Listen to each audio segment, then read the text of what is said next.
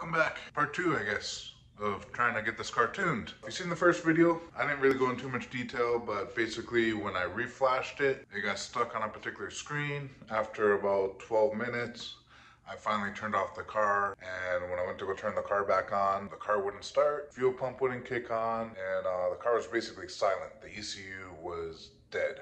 I messaged Bobby. Can't tell him what's going on. He said he thinks it's an issue with the CAN wires, which is probably correct because if you look at my CAN install video, those connectors aren't very good behind the dash.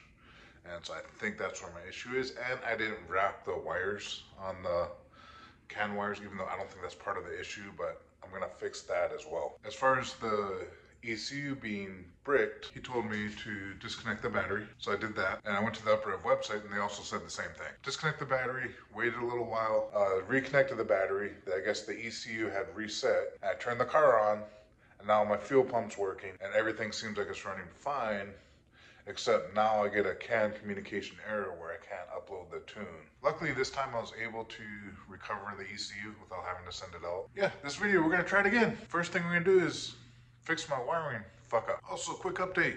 I got the wing in for the Mustang, so that's gotta go on soon, hopefully. We'll get that mounted up on a future video and then send it off to get painted, and that should be good.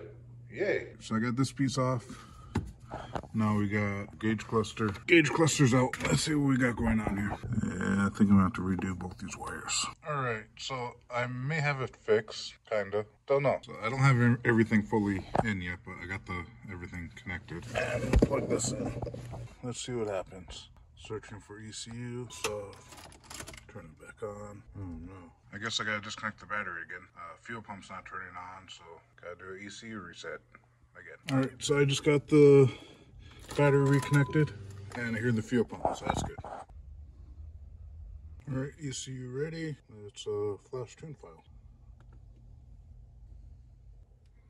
About 3 minutes this time. All right, I'm redoing the CAN wires. I'm doing it some ghetto ass shit way. So I just got a butt connector there, and I had to run I was just having trouble getting everything fitted nicely. If this harness was not in the car, it would be a lot easier. I'll be able to just kind of plug these in. Of course, I'm not gonna leave them exposed. I have heat shrink wrap that's gonna go over both the butt connectors and those connectors. There we go. Hopefully that'll work. We'll see. All right, so I'm still getting CAN line not detected. I am gonna check the wiring on the OBD2 plug, so this panel's got to come off. I think I found my issue doing that.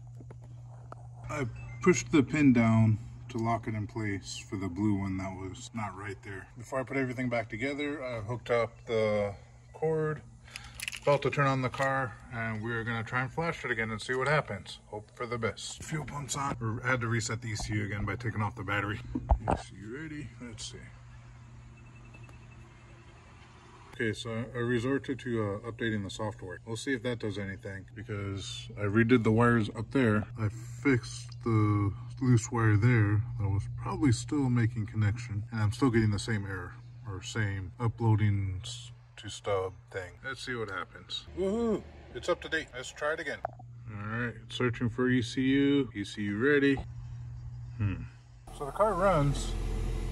I just can't get the tune on. All right, so when I looked at the one side show picture, I noticed the pin wasn't showing all the way through, so I had to go and try and re-push it through. And what I'm afraid of, what could be happening, is it's not locking properly in place, and when I put this cord on, it's actually pushing it back. All right, so there was a couple more attempts that I didn't showcase. I think we finally got that sorted out. This is my 9th time trying to get this thing to flash, and pretty much every single time I've had to reset the ECU by disconnecting the power. Fingers crossed. Let's see what happens.